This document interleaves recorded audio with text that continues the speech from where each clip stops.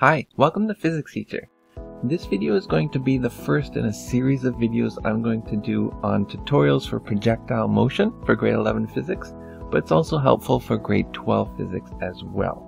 This first video is going to be looking at time of flight.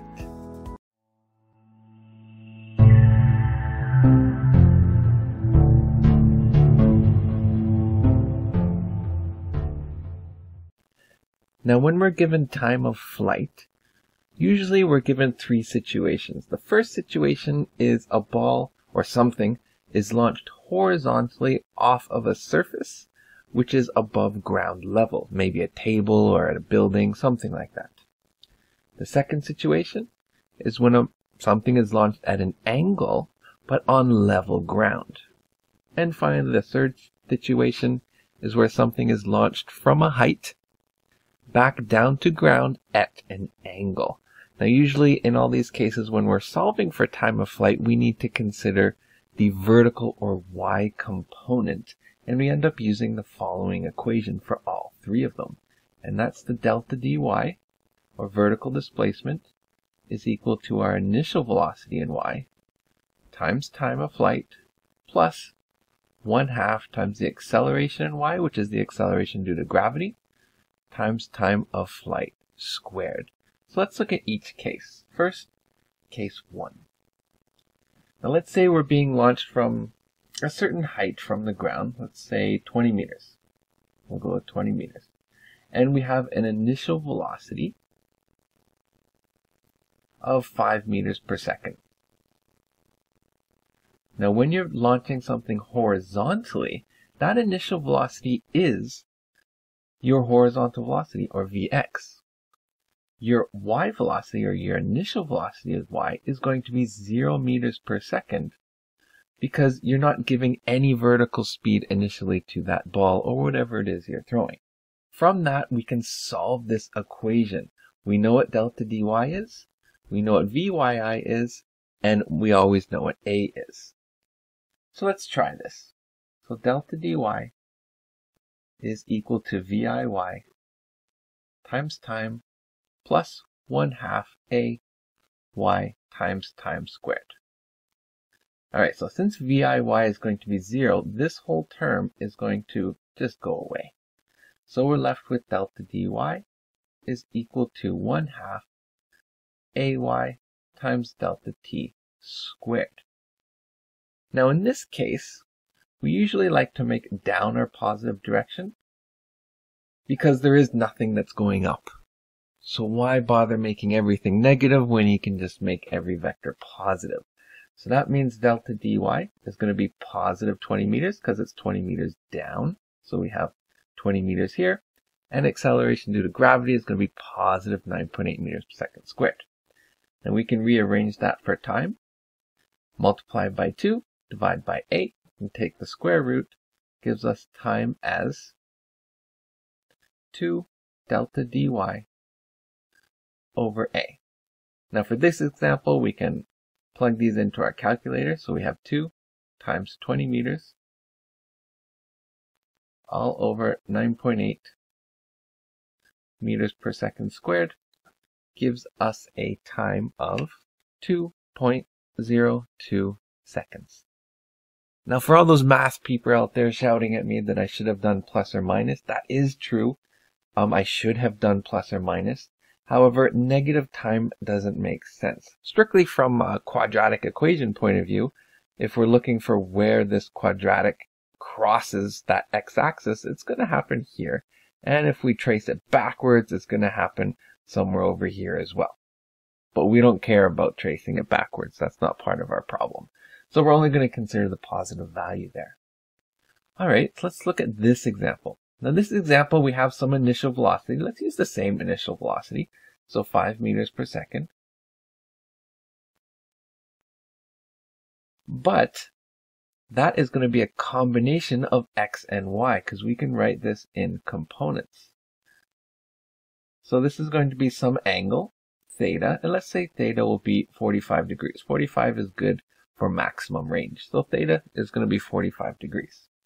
So we can solve for our Vx and our Vy components here. All right, so Vx, that is adjacent to our angle. So it's going to equal our hypotenuse, 5 meters per second, times by the cos of the angle 45 degrees, which is going to be 3.54 meters per second. And that's to the right. That's our horizontal. And we can do the same thing for initial in y. We don't need to write initial in x because that will never change. But our y velocity will change due to the acceleration due to gravity. And it'll be 5 sine 45. And since 45 is the same for sine and cosine, we will also get 3.54 meters per second. But in this case, it's going to be up. All right, so what else do we know? We also know in this case what the vertical displacement is. So we're starting here and we're finishing here at the exact same height. Now, even though we've traveled horizontally, our vertical position is unchanged. So our displacement in y is going to be 0. So we can go and solve this equation for this case too. So we have delta dy is equal to VIY, where VIY is, we know what that is, but let's just leave it as a variable for now. Plus 1/2 AY, again that's gravity, times time squared. Now in this case it's delta dy that's going to be 0. And then what I can also do then, since that is 0, and I know that time will not be 0, I can divide every term by time. So 0 divided by time is just 0. And then time can go away in this term, and 1 time can go away in this term. So that's me simply dividing every single term by a time variable. And when I do that, I'm left with 0 equals VIY plus 1/2 A times time. So now I can rearrange to solve for time. If I do that, I bring VIY to the other side of the equation. So that leaves me with 1/2 AY times time is equal to negative VIY. Multiplying by 2 and dividing by A gives us time as negative 2 VIY, all divided by AY. Alright, so that negative might be bothering you. But that's okay. We haven't really chosen a coordinate system. You can choose up as positive or down as positive. Doesn't matter. In this case, let's choose up as positive. If we do that, our initial velocity is going to have a positive value, but our acceleration, which is 9.8 meters per second squared down, will need to be negative. So if we plug in numbers, we'll get minus 2 times VIY, which is 3.54. meters per second divided by the acceleration due to gravity, which is now going to be negative 9.8 meters per second squared. So that negative is going to cancel with this negative, and in this example we will get a time of 0.72 seconds. Alright, so the last example is going to be the trickiest, and here's why. Notice that in case 1, this term here went to 0. In case 2, this term went to 0.